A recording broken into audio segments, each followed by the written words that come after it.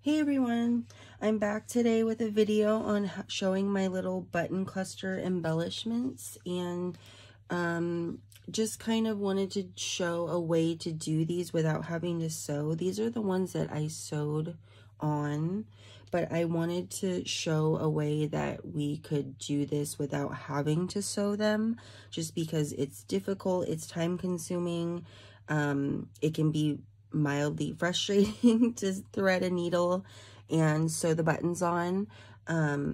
So I just wanted to share my tips and tricks on how to do that, as well as making these little swivel card embellishments, I guess you could call them.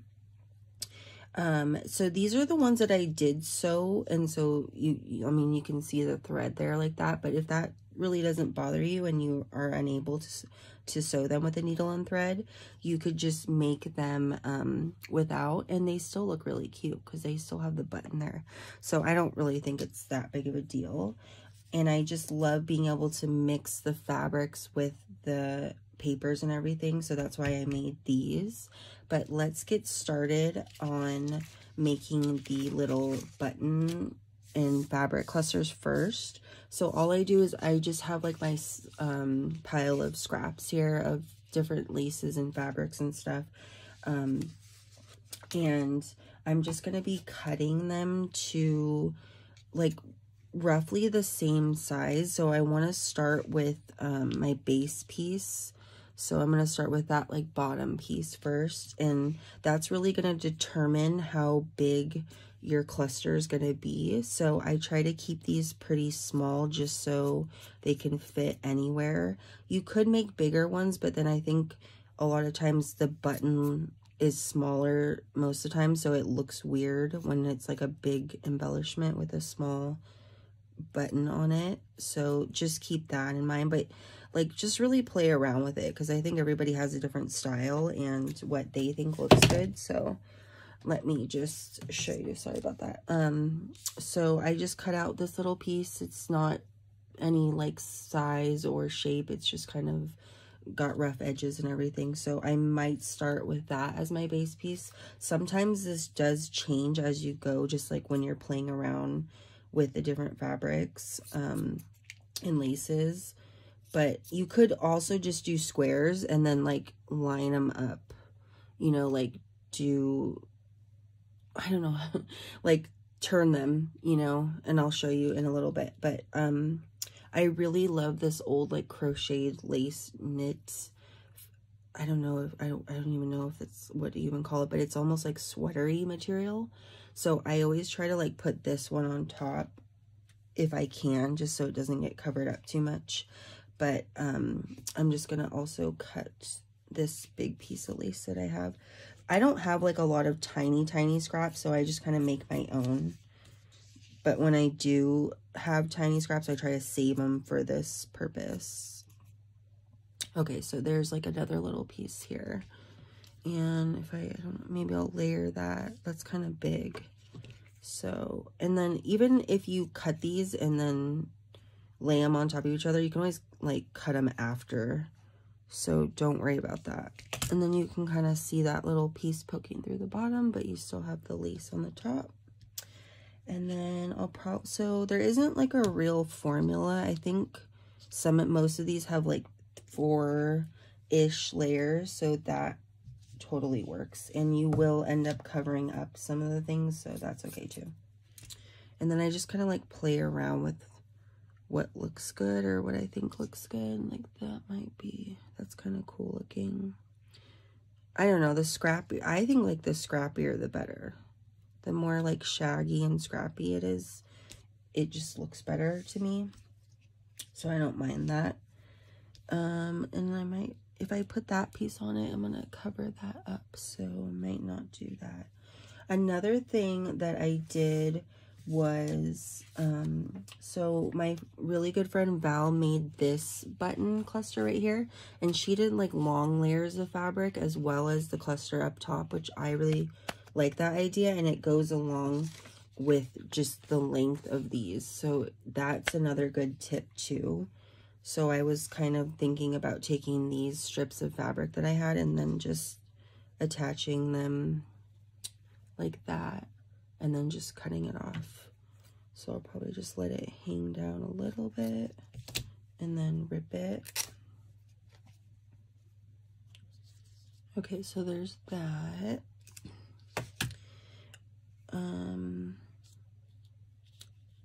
Kind of like that the way it is.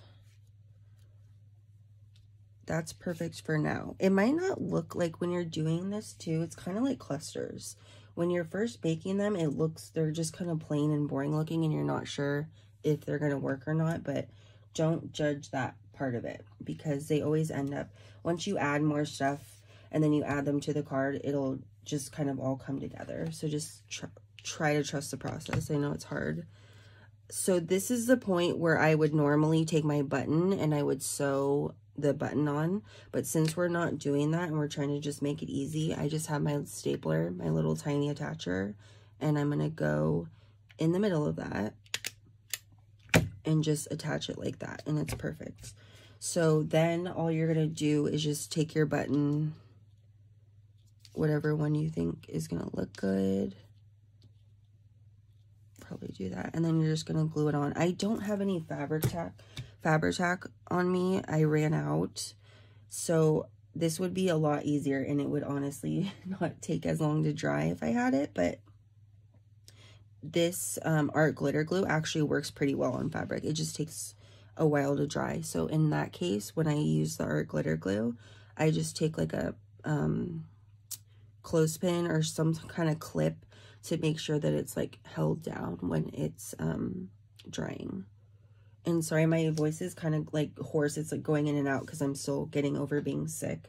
So I apologize for that. So we made that one. I set that one aside. We can go ahead and make maybe one or two more just so you can kind of see the process. I didn't end up using this. Maybe I'll use this one.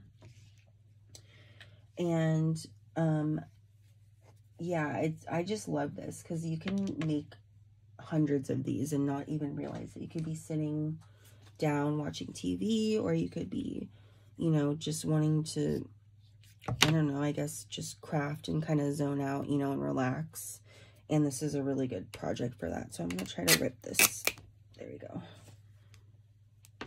I have this little, I think this is an old handkerchief because it's, I don't know, it's kind of big for a handkerchief. Maybe it's a tablecloth. I'm not exactly sure, but I've been cutting that up and using it. So here's my little piece there, and then I'll probably cut another one of these. I hope I'm in frame. Okay, so these ones are kind of looking like they're turning out a little more square, which is okay. It's probably good to show an example of what that looks like.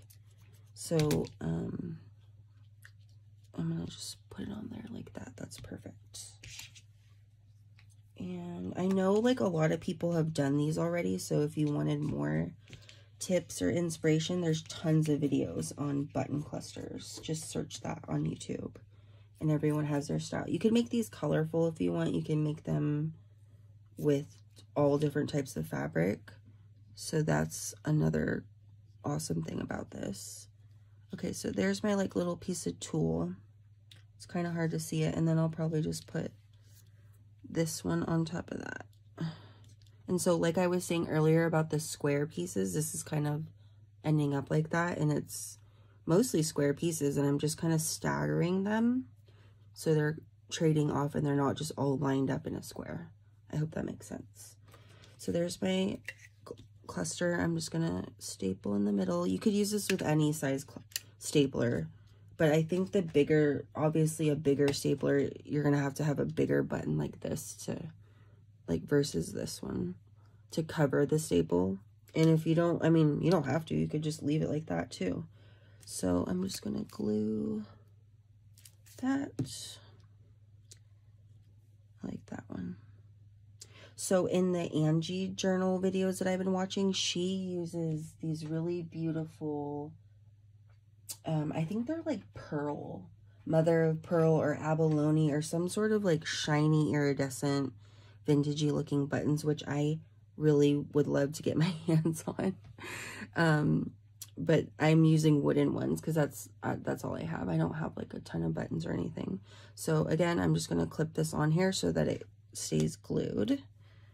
And let's make one more because these are just really fun to make. I'll make another one with a long piece hanging down. And you could like, I don't even know why, you don't have to do this right now. You could just come back and then glue that on the piece of fabric.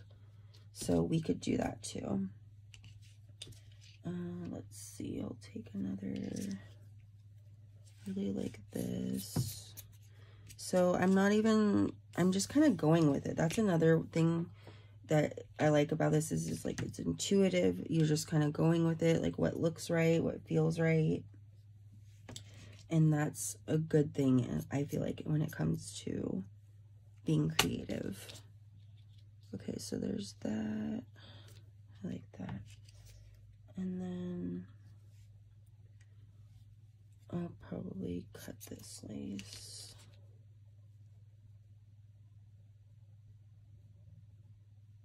I think it's the same like thinking as making paper clusters of you're gonna cover stuff up, so don't worry about it. I mean, they're just little scraps, you know, don't use anything that's like sacred or that you really want to like cherish. Okay, so there, I put those ones, that one together. This one's just like the star of the show. I feel like it's like thick, you can see it, so I'm totally okay with that. So I'll probably use this button on there. Here's what it looks like with like the little buttons. They're cute. And then there's like a giant button. But I love how they all have their own little personality. Oops, I forgot to staple. Okay, so let's staple that. Perfect. And then I'm gonna glue this one on. So yeah, I hope I did enough examples to show you guys that these are just really easy and fun to make. Okay, I'm gonna clip this and I'm gonna set it aside, and then we'll work on making these little cards now. So I have a ton of ledger paper and printables that I could be using, which I did for these, but I wanted to show an example of if you don't have that. So I'm just going to start with a piece of cardstock, just like a scrap that I had, and then from here is where you're going to do your cluster layering. So really I'm just like going through my papers and seeing, you know, what would work color wise. Like I don't want to do that because it's too close to the same color. So let's see, I have some music paper here. I like that. And I'm noticing another thing with these of just that it's when it's a little bit thinner, it just looks better because you can see the card behind it. So I'm just gonna stick with that formula, I think. Here's a piece that I have, like an extra little scrap. So we can put that there. And then if you want, you can just stick the cluster on top of it like that and like make it simple. Or you can do some more layering like this and add like another strip of fabric or more paper. So I did want to show that too. I have some of this like embossed tracing paper. It's like vellum. I think it's more like vellum than anything. And I like using that because it kind of adds like another layer of interest to it. So I'm just going to line this up and then make this a little bit shorter. Tear that off. And then see if I like that on top of it. So right now I'm just figuring out what I think might look good, and then I'm going to like adjust everything after I do that. So I'm just going to probably do that. So trim this. I really like the frayed edges look, you know, when it's all like tatted like that. So I usually cut the top part for these because you're not gonna really see it. So there's that part. And then this cluster is a little bit, it might be a little too big for this. So this might work. That's cute. Okay, so once you have your papers laid out the way you want, you're just gonna glue, or I'm sorry, you're not gluing. I'm sorry, I'm still kind of like loopy a little bit from being sick. I feel like my brain kind of gets like foggy when I get sick. So this is where if you want to just leave it and glue it and make it simple, then glue all your layers down and then, you know, attach it to your card. But since I was talking about making these swivel tags like I did in these, see they swivel? Because of that hidden brad, like I showed in my last video. So if you didn't see that, it's really simple. I'm just going to take a brad, like the smallest one you have. If you have big ones, I think that's fine too. You'll just have to put them a little bit further back so you can't see them. So I'm going to take all my pieces, line them up, which I did not do a very good job at. But, okay, so I'm lining up all my pieces on my card. And then figuring out where my cluster is going to go. I'll probably have this hang right here. That's perfect. So the secret to this and what I have found is peeling back the first like 1 or 2 layers of the cluster, and then you're going to punch your hole under. So basically the reason why I'm doing this is so that the brad is hidden. So I'm just peeling this back right here, and then I'm going to punch my little hole for my brad. And then I'm going to put my brad in. These are so tiny. Okay, there we go. So I put my brad in. And then now you have your little swivel. See? Ta-da! That one turned out pretty good. So, and I love it because like even the fabric thing swivels. But you don't have to do that. And honestly, it does add an extra step. So if you're trying to do something easy, then definitely you don't have to do it. You could just glue that, or you could glue the fabric cluster onto one of these pieces underneath, and then all of that can swivel. But there's an easy way to do it if you don't have ledger paper, if you don't have any like fancy paper or whatever you want to call it. There's your simple way to do it. So we can do another one, and I will use my ledger paper just so you can see an example of that, because it does look really good with the ledger. So here is, I have some old ledger here. So I'm just gonna, I don't know, eyeball it how big I want my card to be. And like I said, the thinner, I don't know, the thinner style looks a little bit better. But we could, I'll just use this piece. And then I'm gonna line up some paper. Let's see what might look good.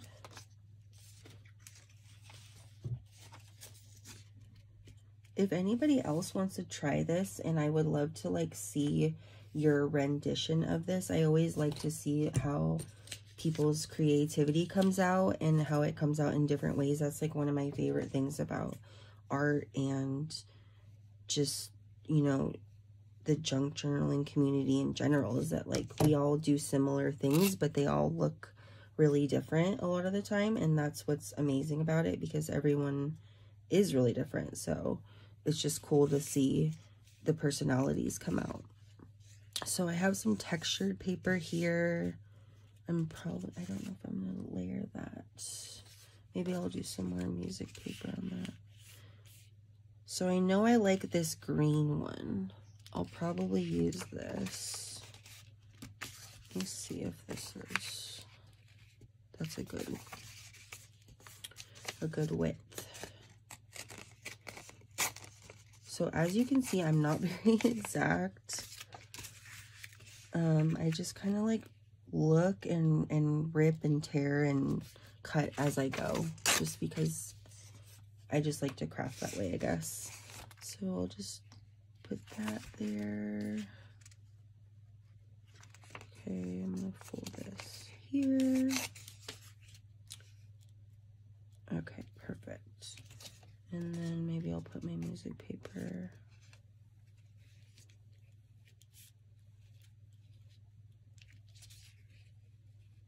like this.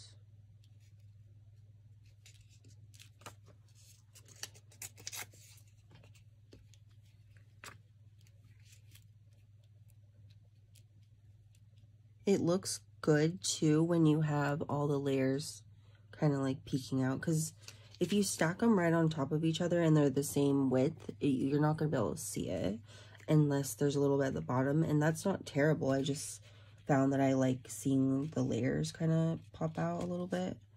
So I'm just going to do that, and then that's a really big one. Yeah, maybe I'll do another piece of that.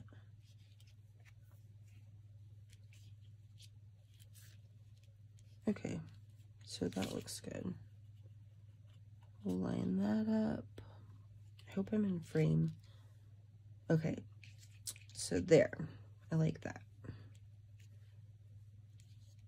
And then we have this little cluster here we could do. That's one of the ones that I sewed. This. Nope, I like the first one. I feel like that happens a lot too. It's like always the first one that I pick, I end up liking the most.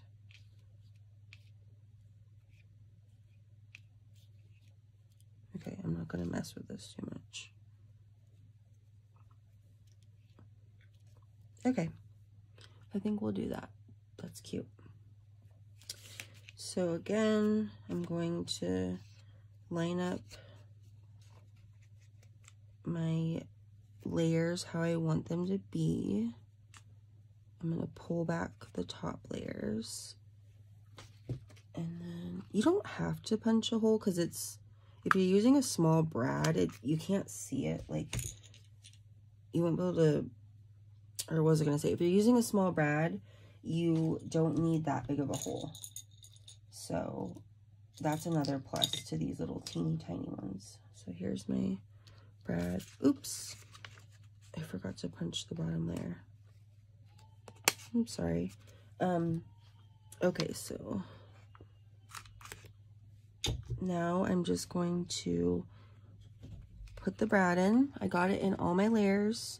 I'm putting the brad in, and then I'm pulling that back. So now you can't see it. There you go. They're all sewing. Yay. So this video kind of ran long. I apologize. I always try to make my tutorials really quick, but I just wanted to be able to show like a thorough process of how to make these. And I hope you guys enjoyed this video. And if you have any questions or anything, please don't hesitate to reach out. And I really appreciate you guys watching and, you know, taking time out of your day to watch my videos. And thank you to all my new subscribers. Hope you have a good rest of your day.